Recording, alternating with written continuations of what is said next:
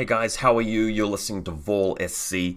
Today we are going to talk about military orders, the sectorial of PanOceania that primarily involves the Knights, the Space Knights, the thing that's closest to the Space Marines, and for that reason, well, not just that reason, but that's one of the reasons that it's a beloved faction. A lot of people really love military orders and look forward to playing them and collecting them and talk about them a fair bit. So today I'm going to be focusing on the sectorial, giving a breakdown of pretty much every profile, talking a bit about strategy and list building, and more so for newer players, less advanced players, telling you a bit more about how you might want to approach them and play them and hopefully win with them as well. So join me as we go through this overview. So military orders, being a PanOceania faction, suffers from the same usual things that most PanOceania sectorials do, and that is the lack of the smaller smoke-throwing cheerleaders and impetuous guys running around everywhere. Also, they don't have a extremely strong hacking game. Again, their specialists are weak to average in terms of willpower, and you've got generally the same old thing there with the weaknesses and deficiencies that you see elsewhere in PanOceania. Although you have Joan of Arc in this sectorial, she doesn't have access to quite as many of the little mercenaries that are irregular, which she can turn into regulars. And they've got a couple of tag choices, but unlike basic PanOceania, you don't have a lot of them there. What you do have instead is access to some very interesting link teams and the ability to form together your brotherhood of knights and go on a crusade and approach the game that way. In terms of archetype, I look at this and I go, well, there are several ways to approach, playing this faction and building lists for them. First of all, what you can legitimately do is take advantage of the fact that order sergeants are availability unlimited, and you can put together a list which includes a lot of them. And on top of that, you take the remotes, the cheerleaders, all the little bits and pieces, doctor, engineer, and you can make a fairly robust list that goes to 15, 16 orders if you really want to, or maybe even more. That's one way of playing them. The disadvantage to that particular archetype is that you aren't really pressing on the strengths of the sectorial. You're going to be up against other factions out there that are doing a similar sort of thing, taking that many orders, but just being a bit more efficient with it. And of course, this is a sectorial that doesn't have access to any of the big names like Fatality Level 2, Jammers, Symbiomates, Posthumans, the things in the game that are very, very powerful. But you can make a decently robust, sizable list with military orders if you want to. The other way to go with military orders is to have Joan of Arc or even Deferson leading a really powerful pain train of just your elite knights, for example, Hospitaliers with possibly some Santiago knights mixed in, or maybe even just Hospitaliers, but if you're going that way, it makes more sense to have Joan lead them. And in that sense, you've got this pain train. In comparing them to other pain train style lists out there in infiNity, these guys are nowhere near the capability of Zuyongs, for example, with all the tactical awareness, in terms of being able to mobilize and go around the battlefield and be efficient. They're also lacking what Cornac and his squad have, and that is the immunity to jammers and some really high hacking resistance from Cornac there. And Cornac, of course, does have the tactical awareness. What the Knights tend to bring, though, that some of these other very recognizable pain train style lists don't, is that they've got martial arts, and even though they're not spectacular in close combat, they have stealth, which means that they can more easily avoid those jamming attempts and the hacking attempts that might happen in midfield, which would be more of a problem for those other link teams that I mentioned. If you compare them to, say, the Dumarus and Tankos from JSA, yes, the Japanese have stealth as well, but they don't have the guns that PanOceania do. So what you're seeing here is the capability of making a limited insertion list, which is around a single powerful link team with great guns and stealth, and that's their draw. I played that for a little while, and it's definitely playable and viable, but takes a bit of thinking and perseverance and care. You can't really afford to make a lot of mistakes, and I feel like this is a faction which is not really that forgiving If you go and play Toha, for example, there's a lot of stuff there which is quite forgiving with the Symbiont Armor and Symbio Mates. Or OSS, you've got a lot of NWI stuff, some nice high stats for your shooters, and marker state everywhere. You see a bit more forgivability, and less so, I think, in this faction. So we talked about larger lists, we talk about smaller lists. Another way you can build military orders, which I'm going to discuss in this video, is that you can go for a relatively small, maybe limited insertion lists, and you will include the order sergeants in this one, but we now have the capability to bring in the Father Knights and actually have a very robust sort of defensive link team with the Father Knights in there with all of the link bonuses, and suddenly your Ballistic Skill 14 and your Armor 5, BTS 9, and your loadout of a missile launcher look very appealing. And that's something I'm going to talk about in this video because previously in history, military orders couldn't really do anything like that. And this is one sectorial that really has been changed up quite a lot over the years. They used to have Fusiliers in there, now they don't. Previously, they were very limited in what link teams they could form. Now they have a lot more varied options. You look at some other sectorials, like, for example, Corregidor, which have seen changes, but nowhere near as many changes as this sectorial has. Lastly, one other way to go with building lists for military orders, I believe, is to really base it around the Magister Knights and include a Santiago in there, as you would with your other link teams, and the Teuton, which it's built around. And we'll discuss that a bit more, but I think in the meta at the moment, if you're really serious about playing military orders, probably at the top of your mind is going to be using that combination in some manner. You've got the cheapness and the efficiency of the Magisters and the link team managing to mitigate their weakness, which is their extreme impetuous, and the ability to throw in wildcards in there, which are very, very strong and useful. And that's something we're going to be talking about quite a lot in this video. Well, let's get down to it. We've got Army 6 right here. We're going to go right back to the beginning, and I am, as usual, going to go through each of the profiles, and we'll talk about them, and we'll discuss their merit or lack of merit, and we'll have a good time. Where am I going to put this? Over here. So we'll start off with the Diafo character, Indigo Brother Konstantinos.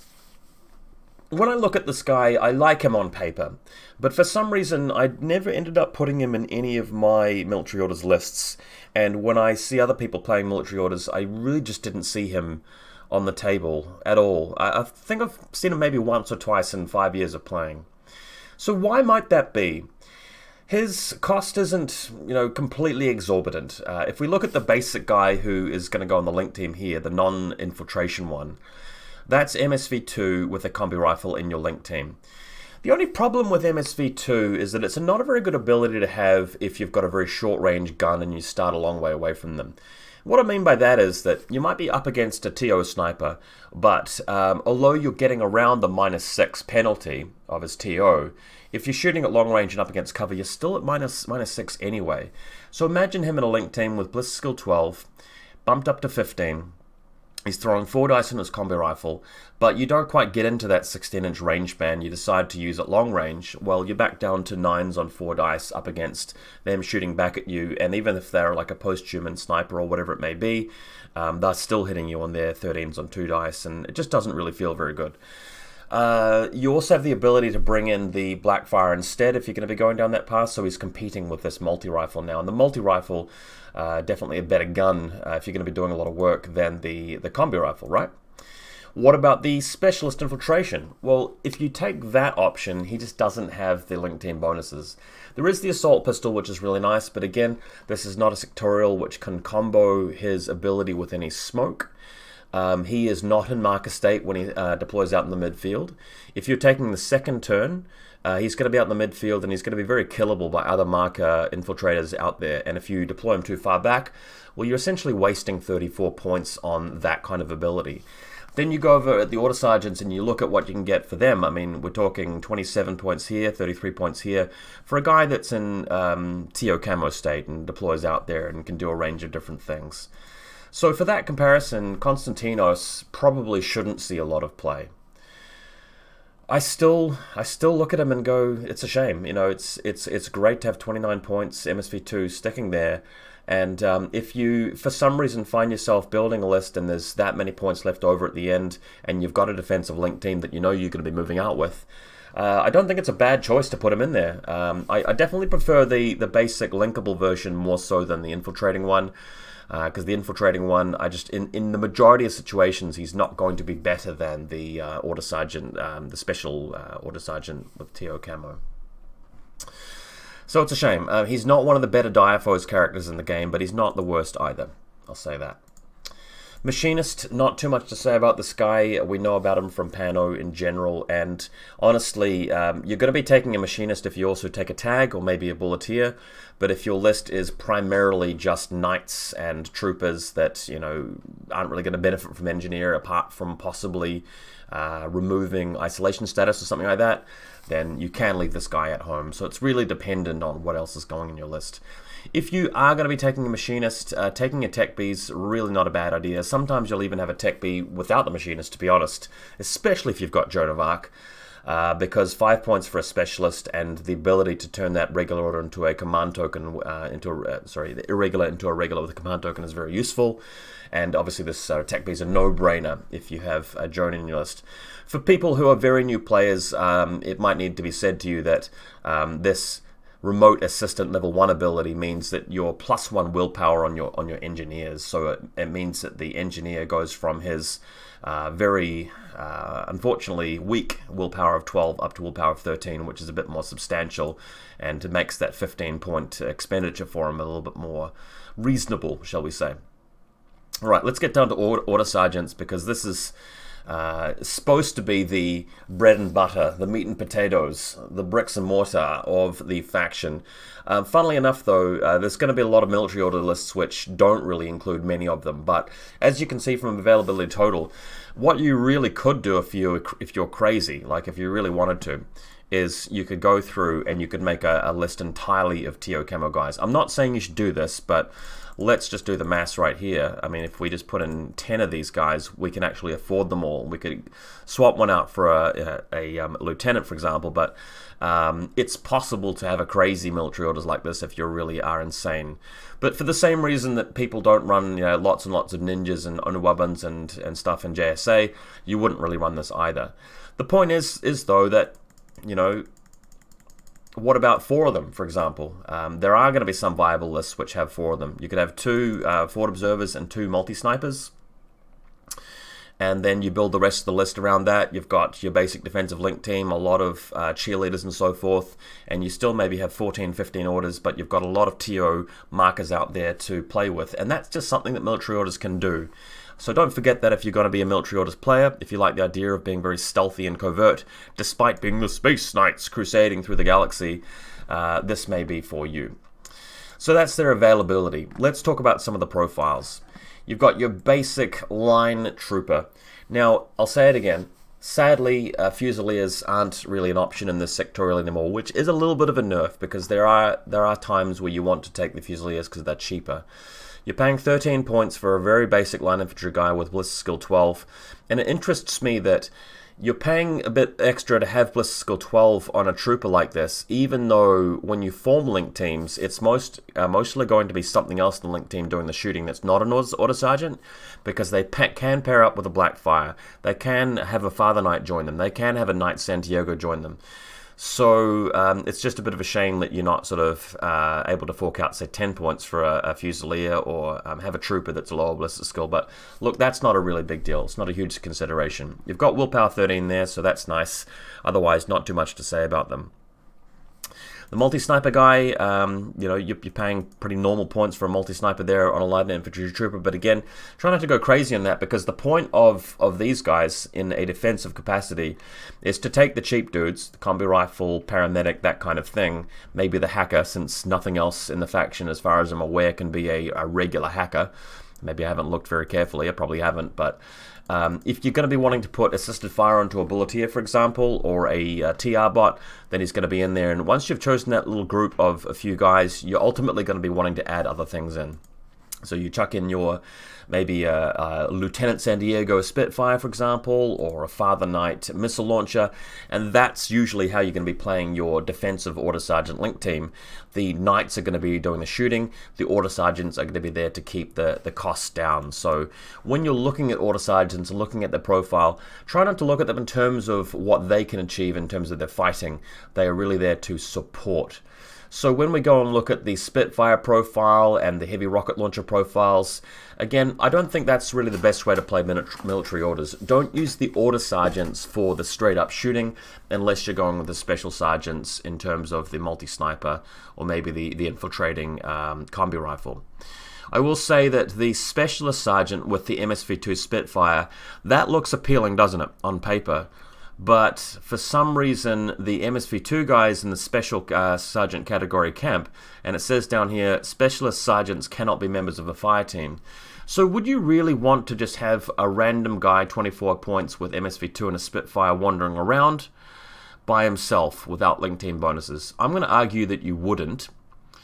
If we come over here to look at a Bulleteer, for 23 points and less SWCs, you're getting ODD instead of MSV2, but you're getting assisted fire instead of no bonuses, and you're getting 6-4 speed instead of 4-4 speed. And really, if you're going to be playing that kind of Spitfire role as a solo piece, stick with the Bulleteer Armbot. I mean, the Bulleteer, we'll talk about it a bit more later, but it's definitely in the top 10 profiles of infiNity in general, which is really saying something because there's a lot of profiles now. So, of note, in the Order Sergeant lineup, just the basics, I reckon. The Hacker, I think that's the best way to get a Hacker into your list. And then just the basic 13-point pleb there. Maybe a Paramedic if you don't feel like you can have other specialists in there. But to be honest, you may not even need the Paramedic, because you're probably going to be adding in the San Diego, who is going to be a specialist anyway.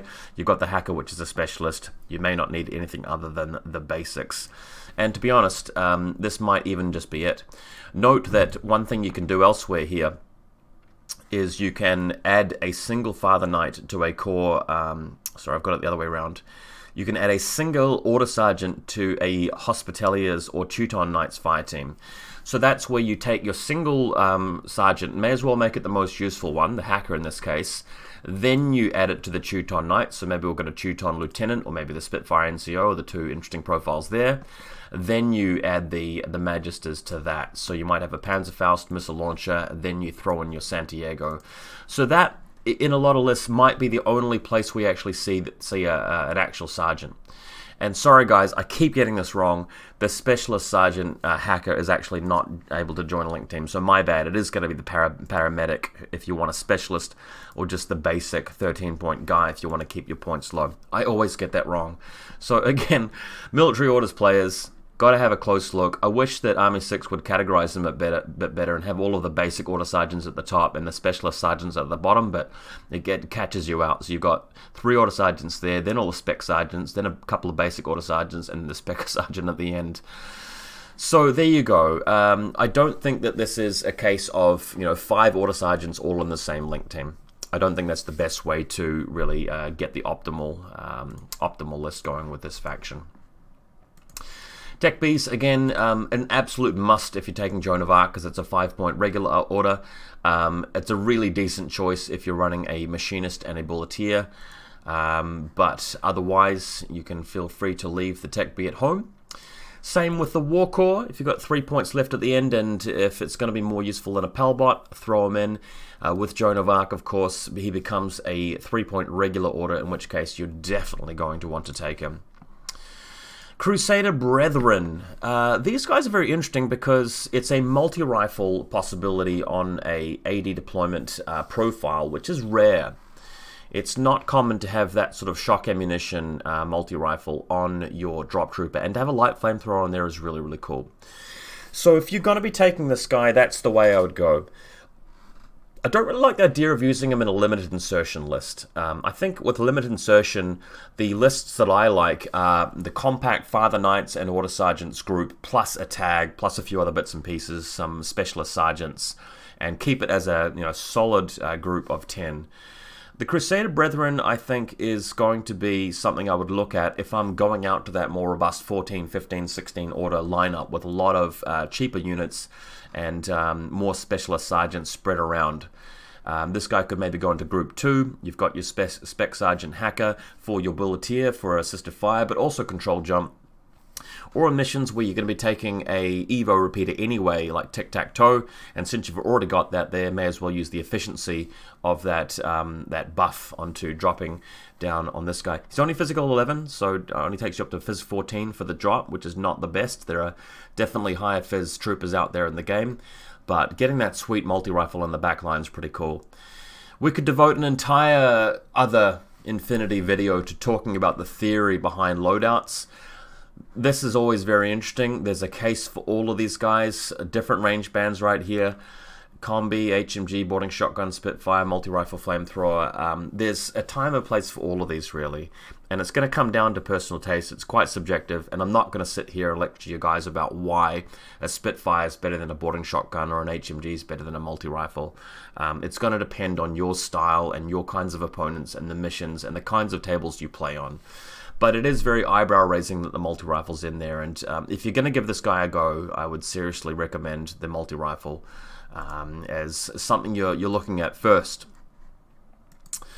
The Black Friar. I've never been a huge fan of the Black Friar, and let's break it down a little bit. We'll talk about the multi-sniper first, and then the multi-rifle second, because it's almost like these are two totally separate units. With the multi-sniper, we can compare him to the, what do you call it? The NIS sniper in vanilla, or the Kamau sniper, or the new Upsilon from 012. And all of those three units are better than the Black Friar because they have mimetism, right? All of them have MSV2, but this guy loses out on mimetism and doesn't really get a big points decrease as a result. The nanopulse is not going to come up a whole lot. He is not immune to shock, and it's just going to be a BS13 guy sitting out there. One thing I can't really understand about him is that in Varuna, for example, your Kamau can join a link team, whereas in military orders, which isn't as strong a sectorial as Varuna, arguably, the multi-sniper version can't even join a link team, whereas the multi-rifle can. And I really don't think it would make the model too powerful to have the multi-sniper in a link team, and the argument for that is that you've already got the Kamau in a link team, and the game's still playable. I think that's too strong because it's got mimetism as well. But why not let the Blackfire do that as well if you're going to go do that and allow Varuna to have that option? So that's a bit of a shame. In this sectorial, I wouldn't really recommend just running a Blackfire unless you're having heaps of trouble with people using impetuous smoke grenades all day long. And even then, I mean, he's going to get shot pretty reliably. This is a sectorial where you get the TO snipers and the spec sergeants. You've got the Father Knight missile launcher and link team now, and you also have the wonderful Magisters, of course, in a full link team with the Panzerfaust and missile launchers. So they are better ARO pieces, in my view, than the MSV2 Blackfire sniper. I know he's got MSV2, guys, but it's not that great when he's just by himself unsupported. The multi-rifle guy is a little bit more interesting. I still don't love him, but I think he's definitely more viable than the multi-sniper. Sometimes albedo is going to really be a wonderful thing if you're up against that intruder or that Marut or something like that. He does start in your deployment zone with +4 inches for being a medium infantry. He's 4.2 speed, and he's got to get the enemy within 16 inches for his multi-rifle to really be good. And as he's moving out there, he's throwing over a few drop bears. I don't think that he's the best, profile you've got access to into this faction. He's probably not the worst either. Some of the time, it's going to be okay to have him in with your link team of Order Sergeants and Father Knights. So you might see a combination like this. You've got him there with a multi-rifle. You take a really basic spec sergeant. You throw in your Santiago lieutenant maybe, or even just the deflector, and then you take the Father Knight there with the missile launcher and the Lieutenant Spitfire, for example, and you've got a very strong 5-man link team. But as you're moving up the field, you may encounter a situation where the Blackfire is going to be a better choice to shoot them with than the Lieutenant is. If, for example, albedo is kicking in, or if you are up against something with ODD, TO Camo, for example, where your odds are going to be better than the Father Knight's odds would have, even though he's got better ballistic skill and more dice. Having said that, though, looking at this particular loadout, honestly, I think that I would rather just drop the Blackfriar and take another Order Sergeant and use his points elsewhere. But I don't know. I haven't really given him a lot of testing in the battlefield. The model's kind of cool. Again, if I saw him in somebody's list, I wouldn't go, oh, you know, that's a terrible choice. I think he's viable. He just doesn't scream efficiency at me. He doesn't scream synergy, right?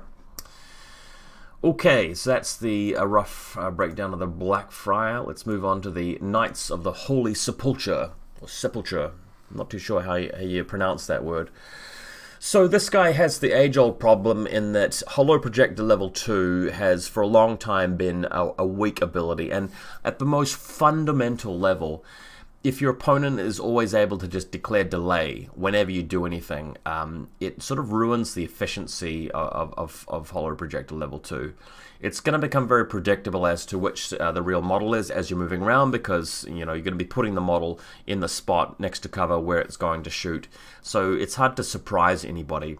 In the reactive turn, again, if you're going to be shooting back at them, you reveal your guy, and you have to do that after they declare the ARO. It'd be kind of a cool ability to have in combination with some kind of sixth sense, in the same way that the chasseur is a marker. So if you move in range of the chasseur, it delays, and if you discover it, just shoots you with a flamethrower. So imagine this model with sixth sense level 1. So you move in range of one of the Holo echoes, and maybe you're in range of several of them, and the knight simply declares a delay and doesn't reveal what the real one is. If you keep moving, the knight pops out and shoots you, for example. But look, just not the case. So what's happening here is that the enemy's going to be shooting empty holo projectors. Maybe that will come in handy, but a lot of good players are just going to figure out which one the real one is.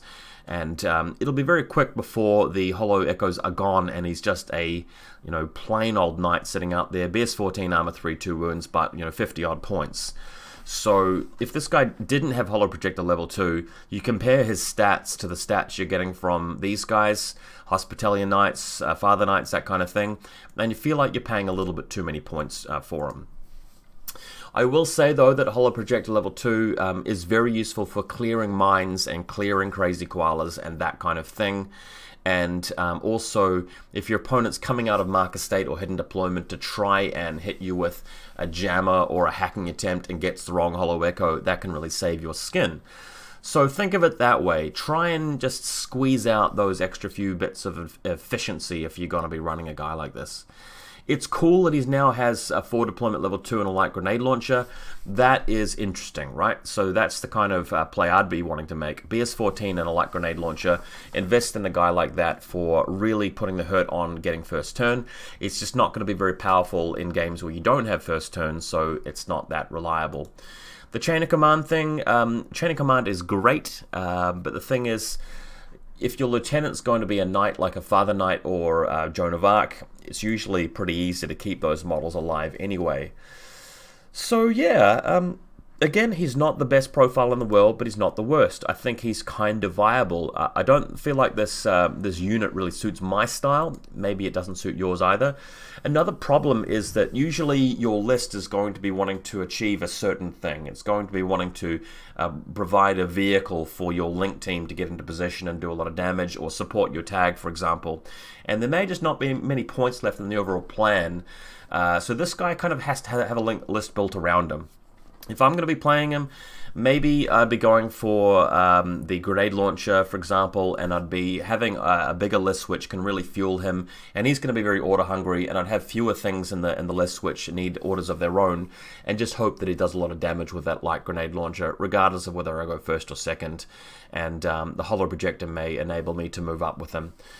The other guy who doesn't have forward deployment level 2 may sometimes use the holo projector level 2 as, in fact, holo projector level 1 instead, and be a bit tricksy. You might be able to holo projector him as something really squishy that your opponent needs to go after, and then they're ending up against a knight. It used to be that you could take a Fusilier lieutenant as your lieutenant, I think. For some reason, you can't take an Order Sergeant Lieutenant, which is kind of lame. But if you could, then the holo-projected Holy Sepulchre guy would perhaps, you know, try and pretend to be your lieutenant in that regard. But since your lieutenant options are going to be these other guys anyway, I just don't really see that happening as much. So yeah, it's kind of a little bit limited, you know, what you can do with this guy. Other players may have better tricks, but for me, I'm just seeing a little bit lackluster for this particular dude. He needs a little bit of a points decrease, or he needs Holo Projector level 2 to work a bit harder for him.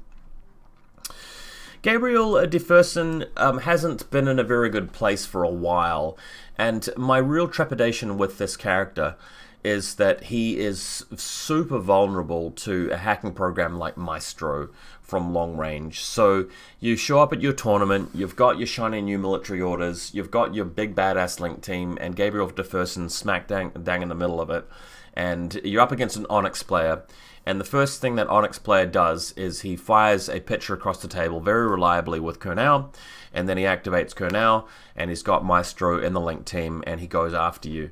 And to be honest, Gabriel Deferson wouldn't be ignoring the firewall of that repeater because he has an assault hacking device, not a killer hacking device. He's got the upgrade, which is a killer hacking upgrade, but that doesn't count for the purposes of ignoring the firewall because he doesn't have a killer hacking device. So chances are he loses the face-to-face roll. He goes from 2 wounds to 0 wounds just by failing a single BTS check, and then your opponent can do something else to his corpse and kill him, and you lose a 56-point model, which may or may not be your lieutenant. So that's pretty bad.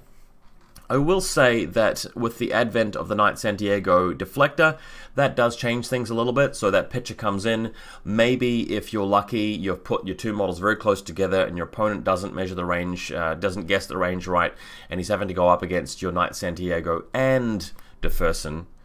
But even then, I'm a little bit worried about that, because in that sort of scenario, what Kernel can do is he can split burst between the two of them. Or what I would do is I would just let him go for the Trinity and just maybe blow up the Knight Santiago first. Actually, no, that plan wouldn't quite work, because if Deferson does win, he would have shock on his Trinity, wouldn't he? But the point is that you've really got to keep them close together for it to work. If you end your turn where the Santiago and Deferson are too far apart, they can land their pitcher in such a way that only Deferson is within 8 inches of the pitcher, not the Santiago. And even if they are very close together, a very, very good player can fire the pitcher to a point where, because that person's so good at guessing ranges, the pitcher will be exactly 8 inches away from Deferson and not the Santiago. And Deferson's really only benefiting from a -3 from the deflector, but Kernel will have his own deflector and the firewall, and will have the active turn with +3, -3, and Deferson will just die. So that's not great, is it? Having said that, as long as you're confident that he's not going to run into that situation, he can be useful.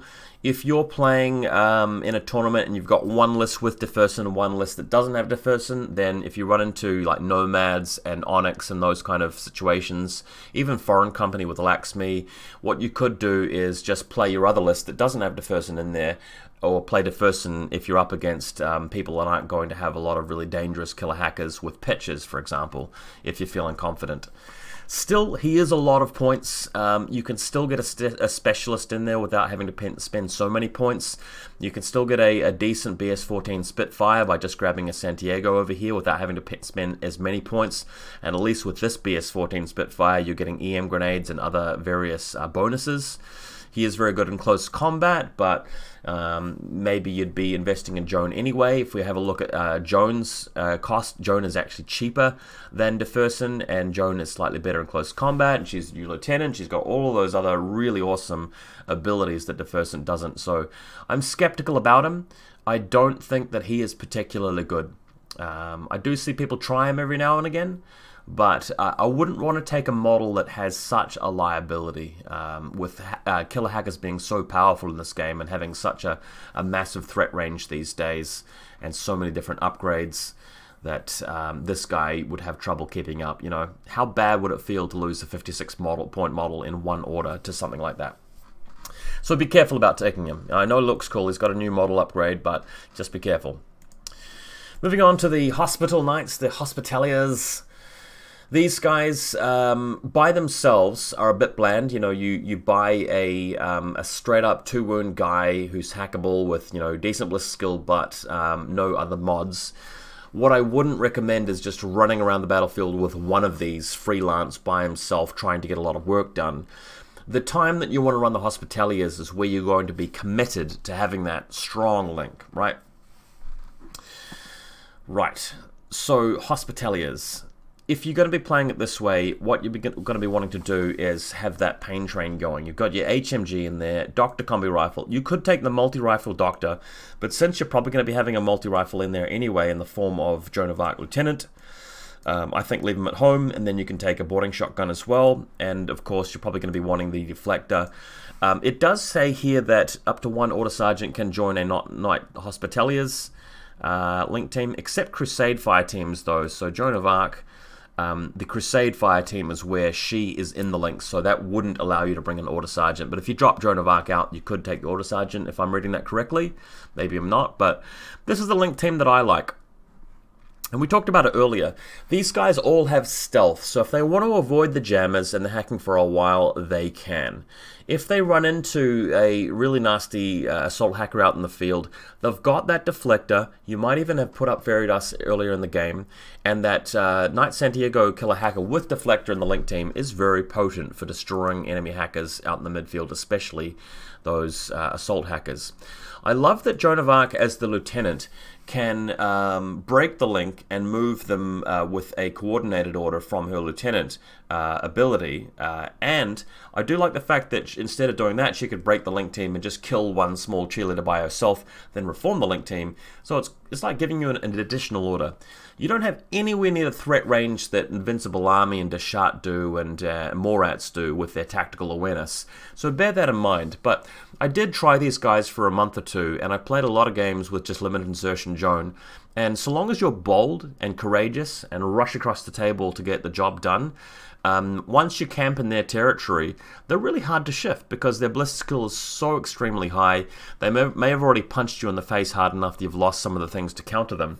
And what you can do with this team is you can support them with possibly some Order Sergeant snipers. The way I used to play it is I'd throw in a couple of multi-snipers, and what I'd do is I'd move them to one corner of the battlefield, and I'd have the snipers in position where if the enemies cross their own deployment zone to try and tie them up in close combat and throw smoke grenades, the snipers would be covering their position. There's a few bat reps from earlier, I think this year or last year, where I was doing that, and go have a look for them because they're a lot of fun. Military Orders has actually been buffed since I was playing them because they weren't able to take that Santiago killer hacker in the team before, but they can now. So this is one viable way to play Military Orders. I don't think it is the most viable way, but it is playable. You're not just going to lose every game as a result of taking too few guys or some problems with the Knights. They have the tools to do it, but again, not the most forgiving. They do require a bit of care and practice and thought and skill, so don't be put off if you give it a go and lose a couple of games. Keep at it is my advice to you. Okay, so that's Knight Hospitaliers, Martial Arts Level 2, but they have stealth with that, and although they're religious, Joan of Arc's ability there, Inspiring Leadership, gives everybody courage, and that may mean that you can choose to fail your guts check instead of having to take the religious role, so don't forget about that as well. It's also nice that the Hospitaliers have that doctor in there too, just your portable doctor, which is coming along with the link, so if one of them does get rendered unconscious, you could bring them back. Let's go and talk about Joan now. So Joan has two incarnations, the level 1 and level 2, the version 2. By far the more popular of the two versions is the standard Joan of Arc, and the one profile that we see more often than not is the lieutenant option with the double action close combat weapon. I really wouldn't recommend bothering taking Joan of Arc unless she's going to be a lieutenant. It really makes no sense to spend all of those points on this model, who's not a purely combat model. She's just got a multi-rifle starts in a deployment zone, so spending 50 points for that is not worth it, but it definitely is worth it for inspiring leadership, because although you spend the extra points on her, you save so many points elsewhere by being able to take the Tech B and the War Core for just 8 points, and you get 2 regular orders out of that. So it's almost like a big discount overall. So think of it as a discount on Joan herself. That's the way I like to look at it. Instead of paying SWCs for her, you gain extra SWCs for your list. So when you're looking at all those Magisters or TR bots or whatever it may be, the TO Sniper, Order Sergeants, all the SWCs you're spending on them, you can spend an extra point because you had Joan as your leader. And it doesn't make a lot of sense to me, but hey, if you're a military orders player, you should take every advantage you could get, and that is a really decent advantage, being able to have 7 SWCs effectively in a normal tournament list, which is so strong. So Joan of Arc can be played as your Link team leader in your very powerful Pain Train Hospitalier's Link.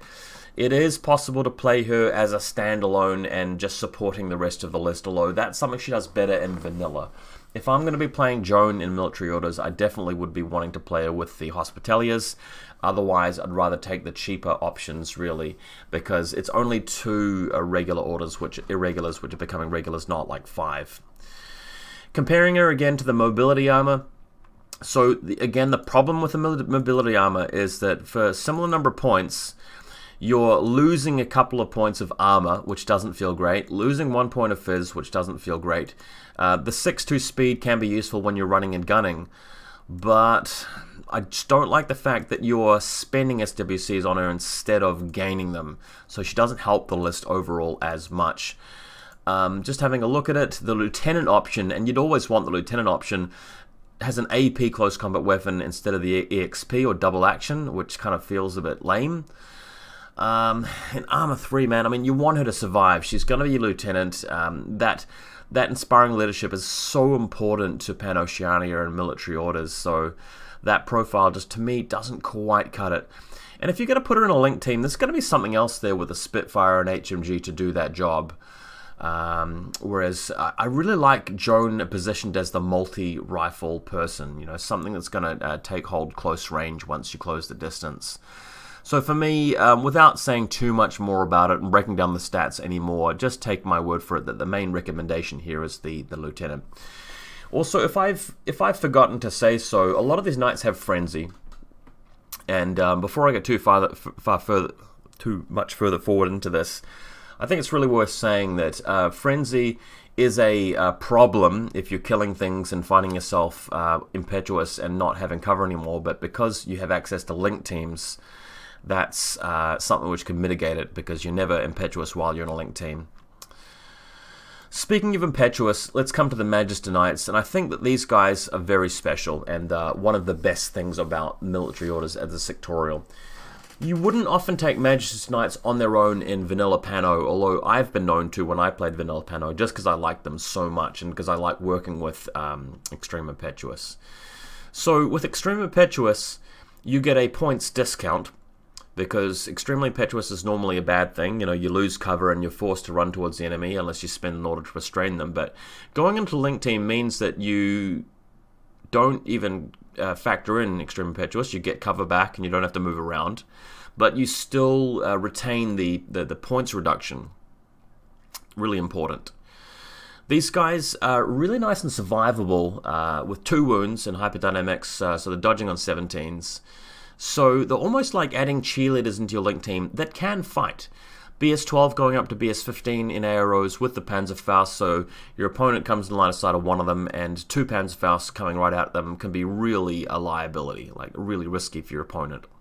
Again, martial arts gives them stealth, hyperdynamics, we already talked about that, and the light shotguns may be something that the rest of your Link team doesn't have access to. Then there's the missile launcher for just 32 points. You've got a really big beefy missile launcher there. Only BS12 going up to 15, so not the best, but still really decent. And it's cheap as chips. So what you can do then is count them as Teuton Knights, so long as you've got at least 1 Teuton Knight in there. In fact, because that counts as, you may not even need to. I sometimes forget what the new rules are, but I think if it says counts as Teuton Knights, you could simply put in one Magister Knight, and then other things can join that knight as if it was a Teuton. It doesn't say can join Teuton Knights, so that would be different. But having said that, the Teuton Knights have changed in a way that you might even want to take one Lieutenant for the sake of having a Lieutenant there if you don't have Joan of Arc in your list, or the NCO for the ability to actually use the Lieutenant's order on the Link team. But we'll come back to them in a minute. Magister Knights, I think, are where it's at for competitive military orders play, because they allow you to have a very efficient Link team without really breaking the bank. It's not even a bad idea to have a couple free range, you know, just roaming the battlefield with their impetuous, because they can move up and they can get into the midfield where they're really annoying with their light shotguns and their dodge ability, and they're going to take so much effort to remove with direct template weapons and that kind of thing. They're good in close combat, so it's hard to kill them that way. So they can be very useful harassment units midfield, or even just hanging out around the back of your lines with a Panzerfaust. That's a BS-12 Panzerfaust, which could be really annoying for your opponent. They may be able to beat it in the face-to-face roll. You might be able to guts prone behind cover, especially if you have courage due to martial arts. Very, very useful unit. So start thinking about how you can incorporate these into your lists if you're planning on playing military orders. And I believe the models got updated as well, so there's some fresh new sculpts for them as far as I recall. Montesa Order Motorized Knights. This is an interesting addition to military orders. I'm not 100% sure if I like it. I don't want to write these guys off and dismiss them and say that they are not very good. Neither do I want to say that these guys are a must and that, you know, you need a base list around them. So let's have a talk about them. The fact that he's got martial arts and a bike means that you've got a stealth bike, so you might be able to avoid hacking and jammers by doing that. His guns are very short range, so on an open table you might find yourself coming into a shootout where you don't really have the odds to beat your opponent, and he's very order efficient once he gets there. On a bit more of a cluttered table, I think that's where he might be able to shine, just driving through and weaving through the terrain and getting to a point where his 8-inch speed brings him around the corner, brings him to within range of that multi-rifle or boarding shotgun or even chain colt, and then he can let rip with it. It's not like a Come Rider, for example, where for 10 or 14 points you're driving across there, covering yourself with smoke, and then expending that model for troops that are more expensive. Some of the time, this guy is going to net some kills, but not really enough kills to justify his points cost or the order expenditure that you put on him to get him out there. And I think that's the problem. What we've got to try and consider and work out in an abstract way is what percentage of the time does this guy just provide no value? So he's driving across the battlefield and some old TO sniper or TO missile launcher just kills him, or he runs into some sort of hacking or jamming that he wasn't expecting to, or he drives in and fluffs his roll and just gets killed. How often does that happen? It's going to happen a non-zero percentage of the time. Like it's not going to be half the time, but it's going to happen a significant amount of the time. Then you look at the other extreme side where he drives through and he just blasts everybody and doesn't die and he kills things. Then there's the medium range where maybe he does some damage, but only just enough to justify himself or not enough. And you compare this to other troopers out there in infiNity, which, you know, let's say a Bulleteer, for example. There are so many games where this guy easily provides his value, and very few games where he doesn't do anything. So a model like this is one that you see in lists way more often, whereas the bike is a bit more questionable. When it comes to the bike, I think that this is a model that is going to be of interest to players who play a lot of military orders and they're maybe getting a bit bored of the other options, and they have tested them out a lot and they've got a lot of clever plays up their sleeves. For newer players, I can really see you running into trouble with them. Just getting into scenarios where you were expecting him to be very useful, but him turning out not to be. Don't forget that he can't claim cover with his impetuous, so his armor 4 might look pretty strong, but it is just armor 4.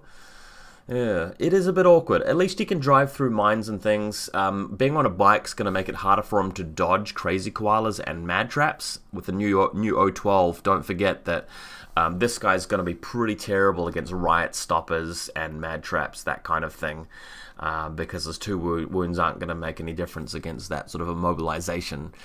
So yeah, just be careful. It's cool that you can take a paramedic so you can drive out to the objectives, but again, I think if you're just going to be thinking about button pressing, that's probably better achieved with your Specialist Sergeant Forward Observers. Yeah, he's not terrible. He's not amazing. I'll be interested to see what they do with the model.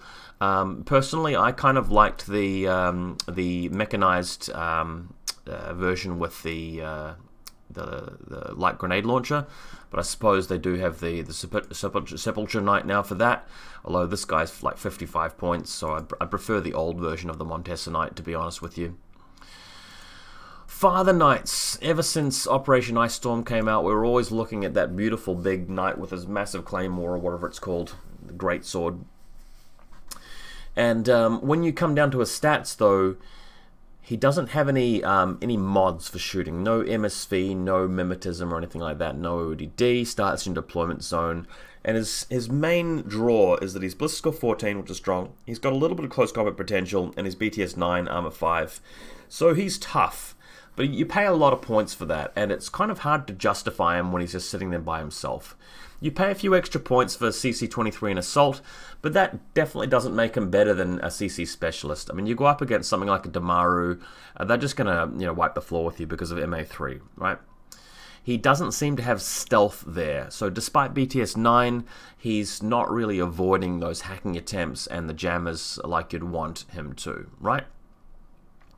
BTS 9 is nice, doesn't come up all that often, does make him a little bit less likely to be hacked, but you're still having to try and reset and avoid hacking. If he does get hacked, he's still going to be a complete statue. He's going to be really terrible, just like any other heavy infantry trooper. I remember sometimes running him as my lieutenant in a mission like Hunting Party, because if you know your opponent's going to be trying to hunt him down with hacking and isolation, that kind of thing, BTS 9 is very useful. But overall, the Father Knight takes a bit of a back seat to other heavy infantry in the game. He's never been thought of as one of the better heavy infantry models at all. Until more recently, when, of course, Corvus Belli changed him to say that he can now join a fire team of Order Sergeants. And that's where we finally see the Father Knight appear in competitive ITS lists. And I'm all about that. I love the Father Knight, and I'm celebrating. So one profile that I really loved and that I used to take, even by himself, although it was kind of silly, is just the missile launcher. The thing about a missile launcher is that it's a very defensive ARO piece, and you want an extra dice if you're AROing, and you'd certainly get that from the Link team. You want something durable, because you know that you're going to be losing some of the face-to-face rolls, and finally having an armor 5 piece there makes a big difference. If you're going to be taking hit after hit after hit from something like a Bulleteer, the difference between armor 3 and armor 5 when you're in cover is significant. And having 2 wounds there to mean that you don't immediately go to like the dead state removed from the table is really, really important. So suddenly you've got a guy sitting there, and if it's an open table, he's covering this huge amount of space. He's Ballistic Skill 17, he's ignoring Surprise Shot, you can't use the Smoke MSV2 combo because of your 6th Sense level 2 on the Link team, and a lot of shots are going to be tanked because of armor 5. Even something firing a viral rifle at him, like Major Luna with her marksmanship level X, you've got a BTS 9 guy in cover with 2 wounds, and that's not going to go down easily against Major Luna. And of course, you're firing back at her with your your Ballistic Skill 17 missile launcher. So even if there's a saturation zone because of power pack or something like that, this guy is really, really scary and suddenly becomes worth it for 49 points. It is a big investment, but the strength of that ARO, I think, is really a big deal. The other profile, which I really quite like, is the either the Lieutenant Forward Observer, really cool little specialist there, or even just the Father Knight Lieutenant Spitfire. Because you're going to use this guy as your lieutenant, he's going to be hiding a lot of the time, but when it comes time to move out with him and attack, if you're attacking with a BS-17 guy, he's unlikely to take a lot of, shots back at him that are going to win. So you're very unlikely to lose your lieutenant in that regard. And then you can start to put together a bit of a list, right? So you've got the hacker with the deflector level 1 going in there. Then you've got a couple of order sergeants to go in there. Just a couple of plebs, right? In fact, I might even throw in the paramedic, just because the paramedic might be clutch when you move out there and you do want to revive somebody. You spent over half your allocation for this list, but it's going to be a limited insertion list. So what I like to do is throw in a Seraph, HMG Seraph, and then what you can do is just take the button presses, so maybe an Order Sergeant like this, and you want a Doctor as well, just in case your missile launcher Father Knight goes down, and you've got a few points left over. Maybe you could throw in just a Fugazi, maybe even a Tech B at this point. You might want to mix and match this a bit more, but you can sort of see the beginnings of a very robust limited insertion list here, where if you want to attack, if you're going first, you're fueling your orders into the Seraph, which now has tactical awareness. You can move out there with an 11 order push, maybe get a few kills, drive them back again. If you're going second, you've got the Seraph to do a bit of defending, but of course that missile launcher Father Knight's in there to defend as well, and you can probably hold on for a while. Then later in the game, you make that really dedicated charge by moving the Father Knight link team out and going on a crushing wrecking ball run with this group, and you're very resilient against hacking thanks to the Santiago hacker, and of course he makes a great specialist as well. So that's the kind of thing you can achieve with Father Knights now, and I really do like it. The Father Knight sculpts are also really amazing. Gives you a great opportunity to do some painting and have some centerpiece models right in there. Looking quickly at their other profiles, honestly there's nothing wrong with them, it's just that those are the two standout ones for me. Boarding shotgun, sure. I mean, I suppose you could take 3 Father Knights in the same link team, but you've got to start to manage your points at some stage, I feel. You don't want to sort of splash out too much. Like, I mean, the Salt Hacker go in there, but he's having the same issues that DeFerson did against enemy hackers. If you're going to have a hacker, it may as well be the Santiago Knight, shouldn't it? So Spitfire's cool, or maybe the Fort Observer version. Those guys are pretty cool. Or the Missile Launcher, which used to be a really maligned piece, now a really, really viable piece. Santiago's, we've been talking quite a bit about the star of the show, which is the Hacker-Killer Hack device with the tin bot. Really, really useful. Never forget that he comes with his D-charges and nanopulsar, and that's something which you don't necessarily get unless you're running Joan. Let's talk briefly about the other two, though. So you can have a lieutenant in there. Remember, that's a wild card lieutenant who can go on any team. These guys do bring in the EM grenades, and with such high physical of 13, that can be very strong, bearing in mind that you get to throw twice being in the link team, and you get the ballistical bonus by being in a link team, even if you're spec firing. So that can be clutch at times. The D-charge is going to be useful for some classified objectives.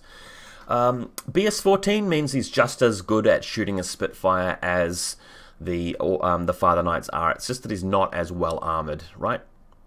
Martial Arts level 1, again for stealth, kinematic level 1, just pretty standard stuff. The 360 Visor and 0G are abilities that aren't going to come up that much, but they will come up sometimes. This Specialist Operative over here, well, that's just basically the difference between the Lieutenant and not the Lieutenant. So we actually save 0.5 SWCs for taking a Lieutenant there, which is not bad. Just remember that every point you spend on a guy... actually, no, hang on. I'm thinking around this the wrong way. Normally, taking a Spitfire on a heavy infantry model that was going to be a link team would cost you like 2 SWCs, whereas this guy's getting it for just 1, which is nice. So, all of these profiles, really, really viable. It's just the Killer Hacker you'll be seeing the most because the Deflector level 1's so useful. And having a killer hacking device to defend your friendly knights from enemy hacking is pretty important. Teutonic Knights now used to be very weak. A lot of people said that they were one of the few models in the game that needed a buff. I think that they're better now that they can be linkable with things that aren't Teutonic Knights. So you've got one guy in there to benefit from Berserk, for example. So if you want to throw in this Combi Rifle Panzerfaust guy, that can be really strong because if you're moving out with your link team and he goes in to fight something, he's really just going to wallop them with Berserk and the explosive close combat weapon and the burst bonus from his friends. So if you're trying to destroy a really tough target, that's just going to go down really, really quickly. He can be a lieutenant option, which I think is fine. It may be a bit of a struggle to find other lieutenants out there since the Order Sergeants can't be a lieutenant. You may not want to take Joan. You may want to take the Santiago Killer Hacker, but not one of the other ones. You may not want a Father Knight in there. So if it's coming down to that, this guy is probably going to be a useful lieutenant to have in there. The NCO is also of interest because if your lieutenant is spending the lieutenant order, it's going to break the link team, whereas if the NCO model does it, the link team can still shuffle along an extra order without breaking the link. That's very, very useful. These other ones, maybe not that great, unless you're going to be running like a special Harris Fire team with the Teutonic Knight. That may crop up in some lists. I'm not going to cover that too much, but it's definitely there. Don't forget about that, because that specific 3-man group could be 3 different models, just the way that the Sectorial works.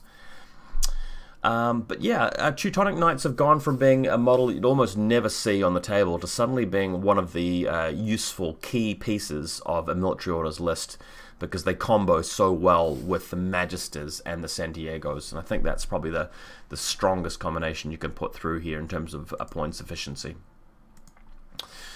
The Seraph now, note that the Seraph used to be just the Spitfire profile, which would also have the Orc spot with it. You cannot declare a coordinated order that involves the Seraph because of its Orc spot, but now we have a version of the Seraph that does not have an Orc spot, so it can benefit from the coordinated order, and that is especially important when Joan of Arc is leading the list. So you may have Joan of Arc in there plus the Seraph. It can move along with the coordinated order from the Lieutenant's token, and then it can tactically wear another order, then maybe get another 10 orders on it after that, and it's jumping around, blasting people with this HMG. Very powerful tag. It's also had 3 points deducted, which is useful. Maybe you're not going to see much use of that Orc spot, so you save yourself 3 points. That can be a big deal. Very good at bashing objectives and things in close combat with its explosive close combat weapon in Phys 16. The only real weakness of this guy is that he's just got armor 7, despite being a main battle tag. Or at least I think he's a main battle tag. So armor 7, BTS 6 is a little bit weaker than normal for tags. Willpower 12, also a little bit weak for discovering things and that kind of play. And he's got no mods like MSV or Mimetism or anything like that, so he will sometimes lose shootouts, but with Ballistical 15, you can expect him to do a lot of damage, and of course, HMG going up to damage 16 with Fatality level 1 on there. So I like to run a Seraph if it's a limited insertion military orders list, and that example I gave you earlier with the Father Knight Link team plus Seraph is pretty cool, although you could equally well design some sort of Joan of Arc list. It's just that Joan of Arc probably wouldn't be leading the Hospitaliers and have a Seraph in there because there's just not enough points for that. We also have the Tikbalang, and you'll have to help me out here, guys, because I couldn't really make sense of this. For some reason, the military orders Tikbalang is completely different from the Acontecimento version, because this guy loses anti-personnel mines and instead has an AP HMG, which isn't really a very good kind of AP HMG. Like, AP doesn't really help in a lot of cases. Whereas the mines were legitimately a good way of defending him. He was otherwise a little bit of a weak tag in the defensive turn, despite his heavy flamethrower, because people can just throw smoke next to him and kill him that way, whereas the mine is very, very useful. The other thing is that he seems to have gone up in cost, and that's probably because of tactical awareness coming in there, but also the cost is even more than the Acontecimento one, given that he's now got the AP HMG, but I just don't feel like the points increase was really merited, given that he lost the mines along the way. So 92 points for this guy. He's got armor 6, BTS 6. It's a real struggle for me to justify taking a guy like this. In Acontecimento, yes, I can see him in your list sometimes, and Vanilla Pano as well, yes, I can see him in there sometimes, but again, I do feel that this is one of the models that has suffered from the points increase that's come along with tactical awareness. It's just not quite as efficient as I would like in terms of the overall points to capability ratio, so I'm not 100% sold. Nearing the end of the review now, let's go through the last part. So Bulleteer Armbots have always been one of the best things about PanOceania. They always make other factions jealous. Even though you've got so many cool toys and link teams in this Sectorial, honestly, you can't go wrong with just relying on this guy as your attack piece anyway, instead of your tag or whatever you may be doing. Throw in your Bulleteer, have a Spec Order Sergeant hacker to put assisted fire on him. And if you're not going to be dedicated to like supporting a tag or supporting your Biker Knight or your light grenade launcher or your link team, then throwing this guy in there and just having that as your attack piece is the way to go. And to be honest, the Spitfire option's always going to be better than the heavy shotgun option. We've seen this time and time again, and we've seen him in so many games, and we've seen this guy do so well in many more games than the games where he's failed to perform. Clipper drone bots. Again, smart missile launchers are one of the weakest things in infiNity at the moment, despite various things which have made them a little bit more viable, and they happen to be in the one faction where they're probably the weakest. Pano probably has the least number of options for getting that guided fire targeting down, as far as I know. So don't take one of those. Fugazi drone bot, it's a shame you can only take one, but you will want to take him a lot of the time because he's a very important cheap cheerleader. Mule bots, I would like to take a couple of these guys, unless it's just a limit insertion list where I need the slots in the order group. Evo hacking device is generally only going to be useful for missions where he gives a bonus, or if you are going to be running the Crusader. The total reaction bot, not particularly good with just a combi rifle at 21 points. Pal bots, we know what they do, extending the reach of your engineer doctor. Pathfinder, oh sorry, coming back to Palbots, don't forget that you can have a Palbot for your Hospitalia Doctor. Don't forget the ability to use that there as well. Pathfinder, again, you may be lacking some decent specialists in the sectorials, so don't be afraid to use the Pathfinder as your go-to button presser, and sensor can be very useful as well if you're worried about Shinobu or some Onuwoman jumping up from the middle of the field. Or if it's a mission where there's that central objective you're expecting a ninja to pop out of at the end of the game, sensor is the way to go there, since nothing else really has sensor that I can remember. Peacemakers, a lot of people like them. I don't particularly like them, just for the main argument that you're not always going to take the first turn, and in games where you're not taking the first turn, mechanized deployment is kind of a bad idea for this guy because he's a bit of a liability then. Imagine having this guy out halfway up the table but not taking first turn, and your opponent moves over to him and uses him as a repeater to kill your hackers, and then just shuts him down, right? So he's a bit of a liability there. And even when you are going first, a few things have to be correct. You've got to be able to get into the right range bands. You've got to set up assisted fire. Your little bot's not going to be a liability. You've got to not get hacked or jammed. I think that the bulleteer is the better way to go because it's only going to take them one order to get from the deployment zone to the middle of the field anyway. Then after that, you've got a guy with ODD instead of a guy that doesn't have ODD. And honestly, ODD, in the games that I've seen, is generally more useful than this sidekick bot. Yes, there's occasionally going to be that amazing money game where you go in with the flamethrower and the heavy shotgun or the Spitfire and you just wreck them, but I just don't think that's going to happen a very high percentage of the time. Sierra drone bots, don't be afraid to take them despite having the amazing guns in this army. If you're going for that big robust list with lots of order sergeants and lots of cheerleading bots, the Sierra drone bots might be the way to go. But remember, they've got a lot of other ARO pieces in this faction that you can use instead. The Panzerfaust Magister Knights, Missile Launcher Magister Knights, the Missile Launcher Father Knights. You don't have to just go for your drone bots here. And of course, don't forget the Order Sergeant TO camo. There's a lot of ways to defend with shooting in military orders, which I really appreciate.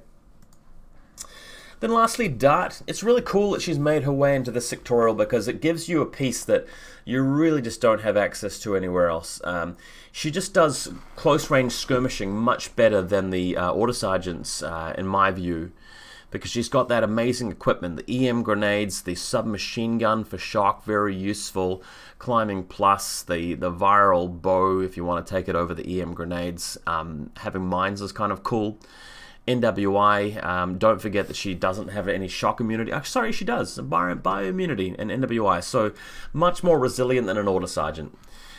If you're playing a mission that doesn't really require a lot of button pressing, she might be more of the way to go. Or if you're planning on a bit more of a lethal assassination approach, decapitation, that kind of thing, this is where she can really shine. Just deploying halfway out there and moving in and just getting a kill on something really important like a tag or a lieutenant or something really crucial to the back of their lines.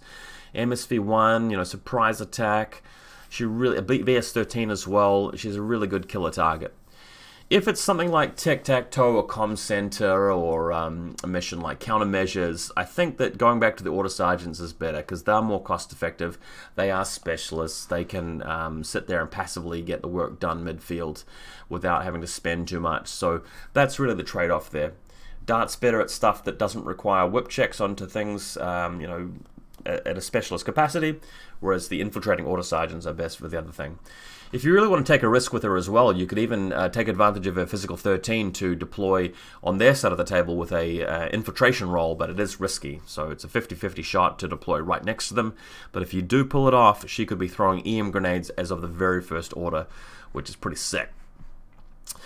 Great, well this has been an overview of military orders. Hope you guys liked it. Military orders are a really interesting faction, very thematic, very fun. They're great for coherent sort of looking armies. They do have some weaknesses. They do require a fair bit of skill to play.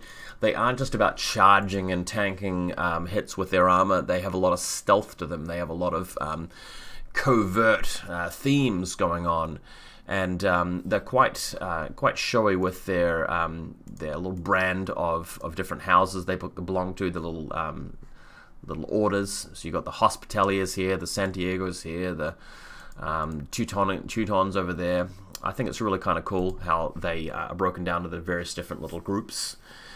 And I hope you guys learned something from this video. I really enjoyed running you through this. I don't own any PanOceania models anymore, but the times I was playing Joan of Arc, I really enjoyed. And if I was to go back to military orders, which I might do at one point in the future, I really will be playing a lot of Father Knights and Magisters, that is for sure. Hope you guys have a good day, and we'll see you next time.